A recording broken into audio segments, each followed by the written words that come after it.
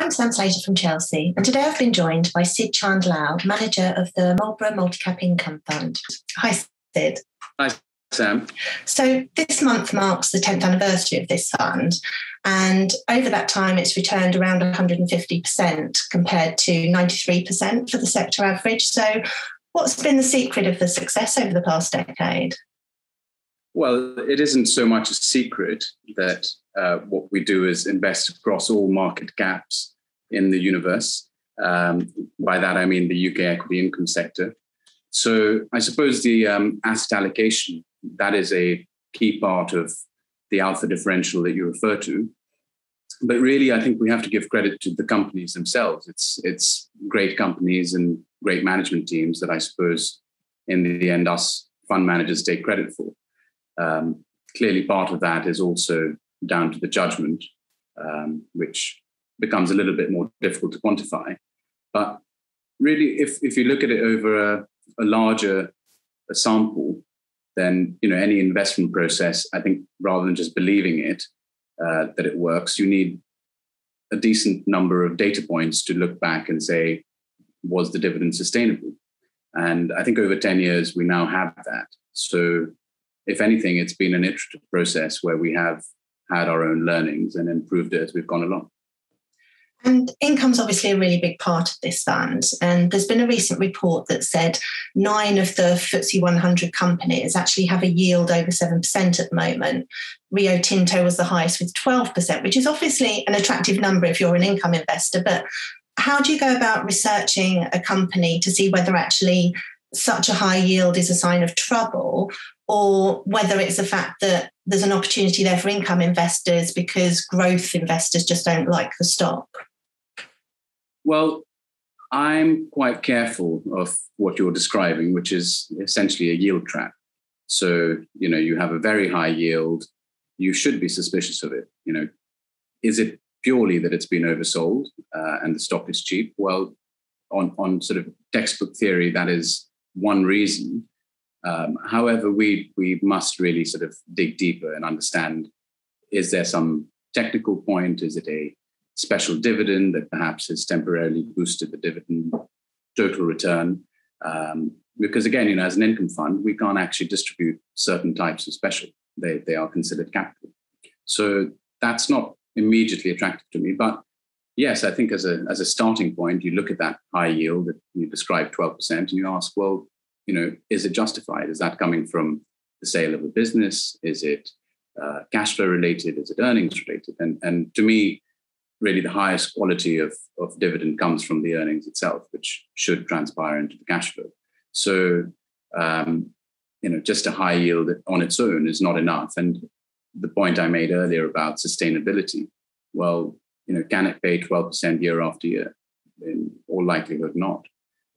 However, that doesn't mean that there aren't good opportunities. There are certainly some companies out there in the UK, large and small, where you can pay 4 or 5% a year.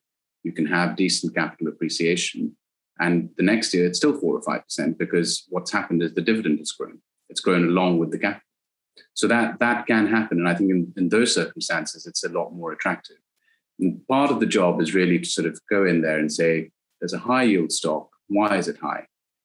Is it also the situation that some of these companies got high leverage? If there's a lot of debt on there, that's not very good because, if you're insisting on paying a high yield when you're also struggling or finding it difficult to service your debt, that I think is a sign of trouble ahead, really. And it would be one we would avoid. So while there are opportunities in, let's say, medium to high yield, the very high yield stocks, I'm not saying that you can't pay them, but you've got to ask how it's being financed. Is it a debt financed dividend?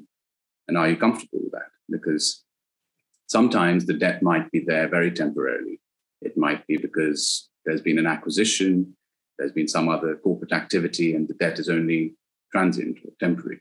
So yes, I think quite certainly there are many areas to look and try and work out what is a realistic and underlying level of ongoing dividend that you should expect from a business of this nature.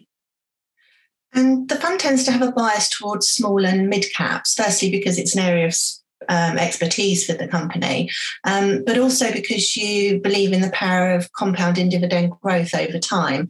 Can you perhaps explain what you mean by this in layman's terms and maybe give us an example? Well, without sort of trying to patronize anyone, I'm sure that there are better explanations than I can give. But if I was simplifying it, it's would you prefer getting a 4% dividend that you take out each year?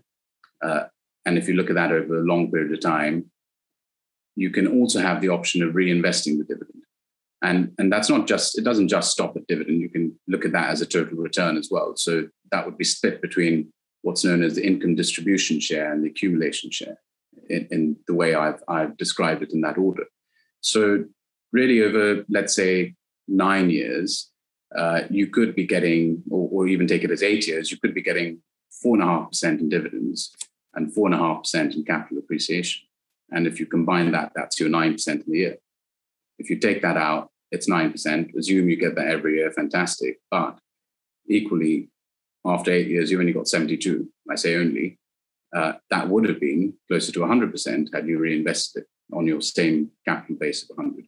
So that is a huge differential. Over 1 or 2 years, it doesn't look very big, but over 9 years, that's a lot. Or over 8 years, sorry, that's a lot. So that is also actually what I've described. It is known as the rule of 72 in the compounding theory. It's a very well-known rule, and it's a mathematical result, if you like, which encourages compounding. And the power of compounding is well known. And obviously last year, dividends across the world got cut. And in the UK, some companies took that opportunity to reset their dividends to a more sustainable level. Do you think it's actually been healthy for the UK market? Or does the UK market have such a history of yields and dividends that actually you think that the level could come back quite quickly? Well, when I look back on it, I think there were certainly two types of company. There was the company that got worried and said, we need to cut because we're not sure about what's happening. And that's totally understandable. And then there was the other type of company which cut because they genuinely had no cash flow, no earnings. There was no business. So you have to sympathize with that. I think possibly where it becomes a little bit more questionable as to why there was a cut and why it hasn't since been restored is where the companies have traded incredibly well all the way through. And they have no particular need for furlough money or government help. If anything, they've actually been a beneficiary. So I think in that situation, it is questionable. But yeah, I think three scenarios there on companies that cut dividends.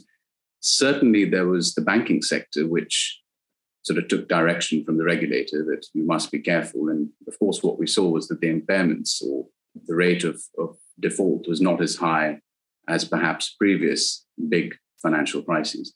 So the banking sector has since been told by the Bank of England, in fact, as well, that they can pay dividends as normal. So that's come back fairly quickly to answer your question, Sam.